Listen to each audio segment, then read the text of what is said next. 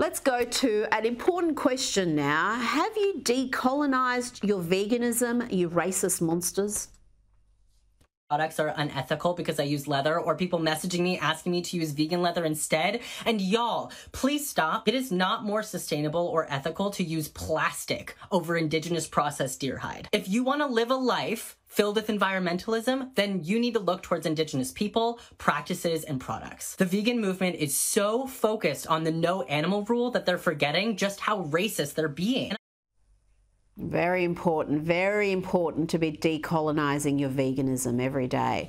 Now let's hear from this totally sane and sensible soul. This trans activist just wants to stab people. What could go wrong? Not to be like overly dramatic or anything, can we just start stabbing transphobes at this point? Like, we have such a big problem of transphobic people being f***ing idiots and not getting their shit kicked in. Can we just start kicking their shit in? It would be so much easier for everyone. The entire world would be so much better if we could just stab a transphobe. You say something transphobic, you get stabbed. The world would be beautiful. Let's hear more about gender euphoria, or to be more accurate, mocking women.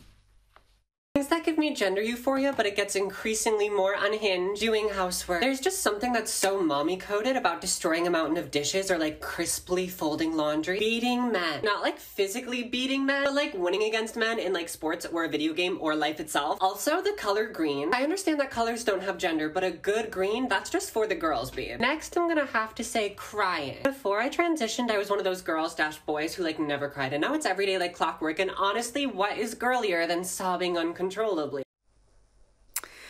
Time to check in with the far left activists of GetUp, who have some thoughts on nuclear power. We've already seen a handful of nations here at COP28 pledge to nuclear energy by 2050. Not cool, guys, literally. We've all seen Homer Simpson working at the nuclear plant, right? Or Chernobyl or Fukushima. Thankfully, the Albanese government refused to sign. They were really quoting Homer Simpson in that series. Oh, wow. Lefties losing it about law and order while being racist and incoherent. Well, must be a day ending in Y.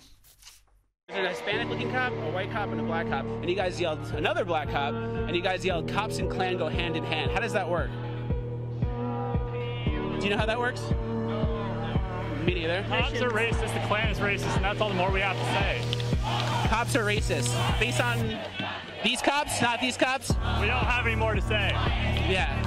You too? We don't have any more to say, but they always do, don't they? And it's always the whitest dude or girl who's spewing that rubbish on behalf of us brown and black folk.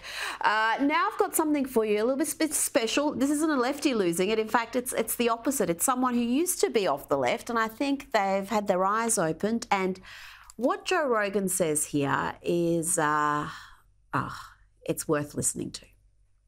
The people that are afraid of Trump, they're like, he's a moderate. He's a moderate in this movement.